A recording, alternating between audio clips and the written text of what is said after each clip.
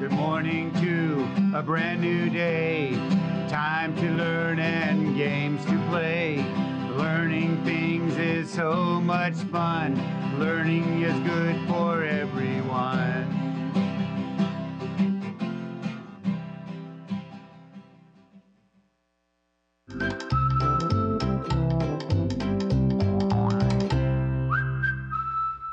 Happy Friday, fabulous first grade. Hey, I was just reading this story about the pumpkin patch, and I think it looks a lot like our pumpkin, don't you? Hey, if you want to know about pumpkins and how they grow and what it might be like at a pumpkin patch, you could check out this book, Story and Photographs by Elizabeth King. It has real pictures of pumpkins and all the things at a farm where they grow pumpkins. Kind of a fun book. So you might look at that on Sora or from your Fresno County Public Library. All right, it is time for the #1 Sora readers. Okay, here we are. Computech Middle School. Congratulations! This week, you are #1. Way to go, Tigers! Great job! I am so proud of you for checking out books on Sora and reading. That tells me that you are super smart, because super smart people read. And you can get super smart by reading. Great job! Let's talk some more about pumpkins. You know, Mr. Hammock and I went to the pumpkin farm to pick a pumpkin just for us, for our classroom. Because, you know, tomorrow is Halloween. I'm sure you haven't forgotten, even though it might look different this year. It may be a little different, but it's still Halloween, and it's still fun to dress up, isn't it? And one of our traditions at our house is that we like to carve a pumpkin. Do you do that too?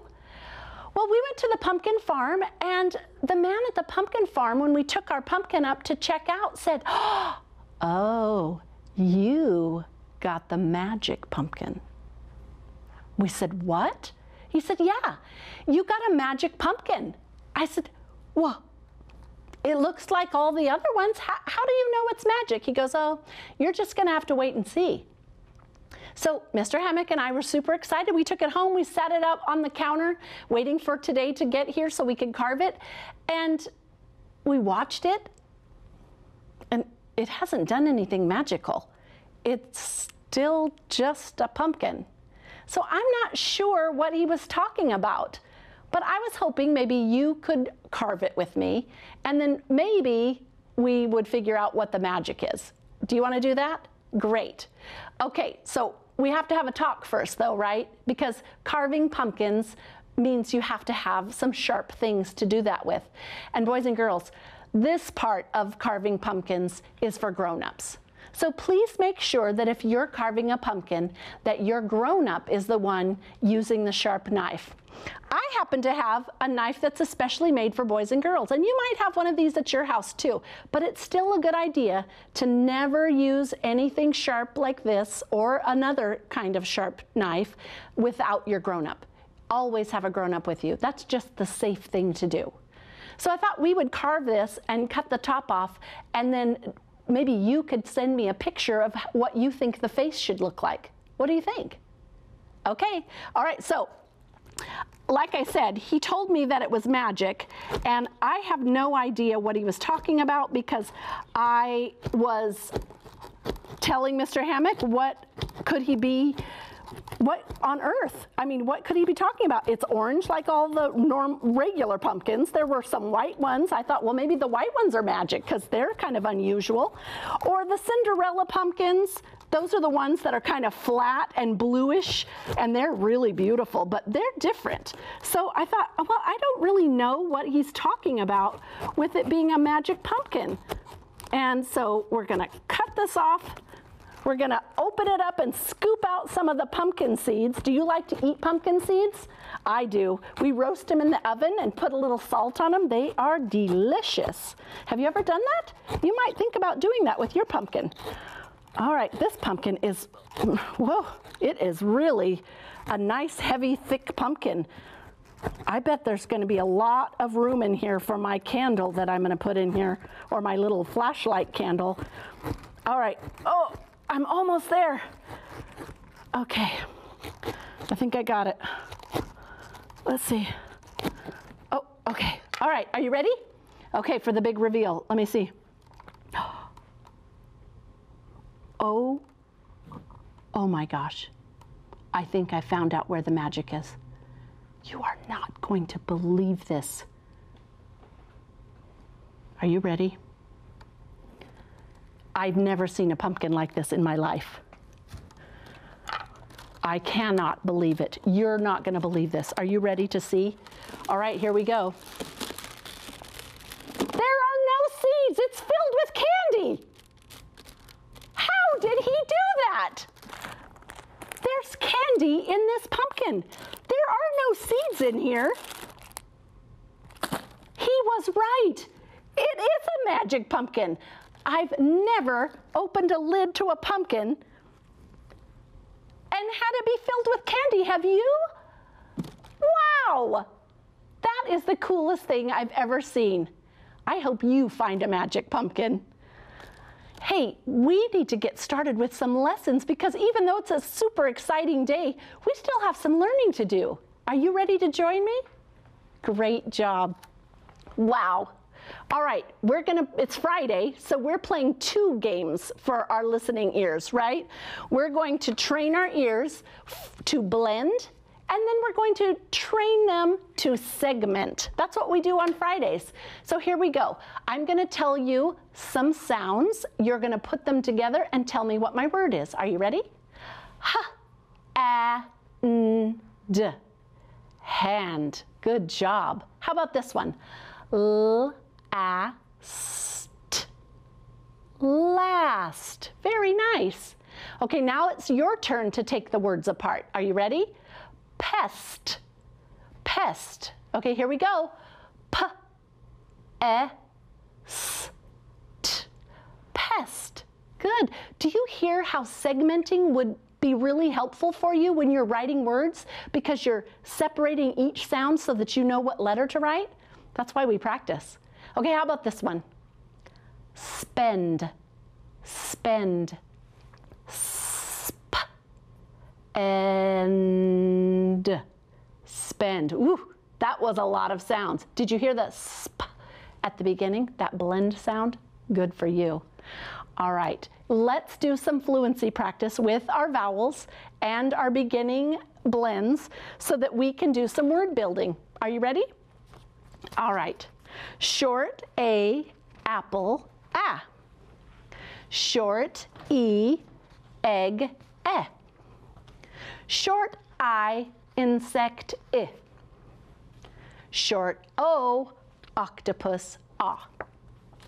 Short U, umbrella, Good for you. All right, now we got some blends. We're going to start with our beginning blends. S-K, sk. S-P, sp. S-N, sn. S-L, sl. P-L, pl. F-L, fl. C-L, cl. B-L, bl. F-R, fr. T-R, tr. Now our ending blends. M-P, mp. N-D, nd. And N-K, nk. Good for you. All right, we have been working on digraphs. S-H, sh, for the shell card. T-H for the thumb card. And then we have the NG card. Here's the sing card. And remember I told you it's never just by itself. It has to have a vowel. Ing, eng, ong, ung. Good job. All right, let's read some words together, okay? Here we go. We're going to isolate and then blend. F, I, sh, fish. Good job. All right, what if I take away if I know how to write fish and read fish, then I can also read this word. D, I, sh, dish, dish. Good job. I can also read this word, w-i-sh, wish, wish. Good for you. Great reading. All right, so we practiced that, and now let's take a little look at our closed syllables, because remember we were talking about a closed syllable is a word part that is, the vowel is closed in by a consonant, and that tells us that it's a short vowel sound. So we're going to split some words apart, and we're going to do some reading, and you're going to help me. Are you ready? Okay, let's take a look at this word. This word is selfish. Let's find out how many syllables it has. Are you ready? Selfish. Try it again. Selfish. Good job. Did you hear where it splits? Look, here's two consonants. Remember when we're splitting words into syllables, often we split them between the two consonants. So then now we can look. Here's the first syllable, sell. And we need to think, is that a closed syllable? We have a vowel, and then right after it is a consonant. So yes, sell is a closed syllable. How about the second syllable, fish? Is that a closed syllable? Here's our vowel. And here's our consonant. So yes, it is also a closed syllable. That means this vowel, E, is going to say the eh sound, and we put a little smile over the top of it. That's the short vowel.